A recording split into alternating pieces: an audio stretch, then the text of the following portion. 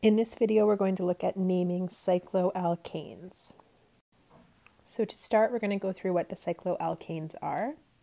Cycloalkane is a closed ring structure with carbons at the corner of each side. So for example, the triangle structure has 3 carbons, and when we name it, we call this cyclopropane.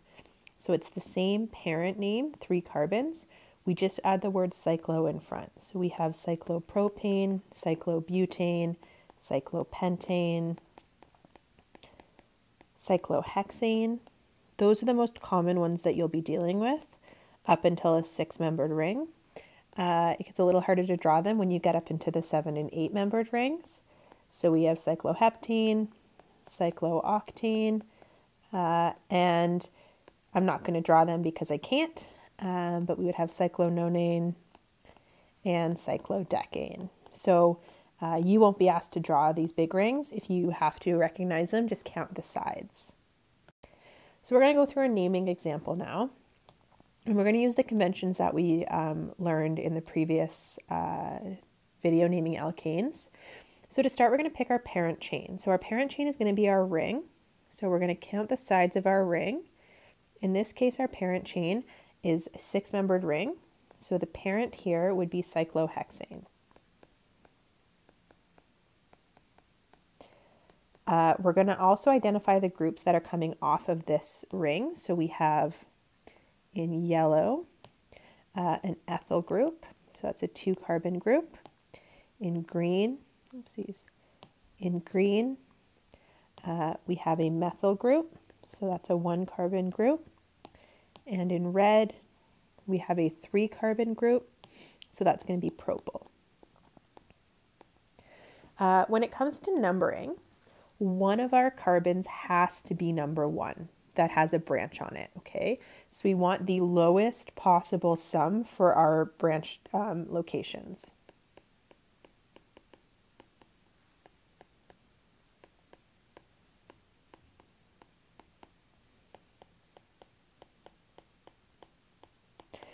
So I'm going to redraw the structure on the next slide, and we're going to go through the different numbering mechanisms that we could and see which one is our lowest possible sum.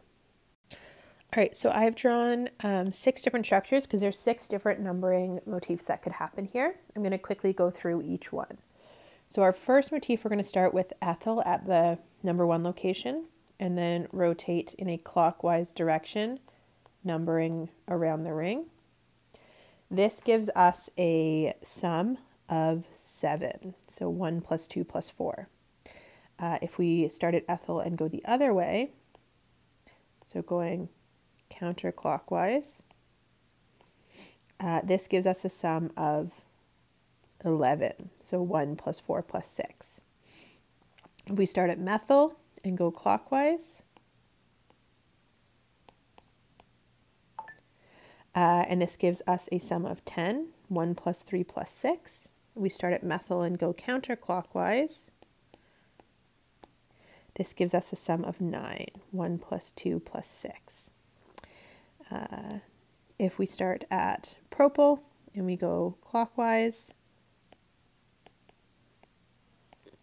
that gives us a sum of 10, 1 plus 4 plus 5.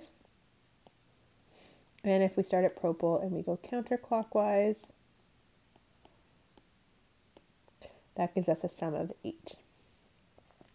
So looking at this, the lowest possible sum is going to be from this numbering motif, where number 1 is ethyl, 2 is methyl, and 4 is propyl. If we had 2 that were equal, the tie goes to the first group alphabetically. Okay, so we're going to put this whole name together.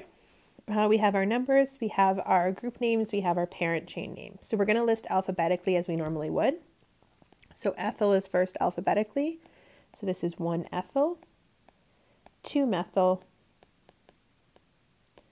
4 propyl. So I'm running out of room. So this, we're not going to actually have a space here. I just ran out of space there when I was writing. So no space between the word propyl and cyclohexane.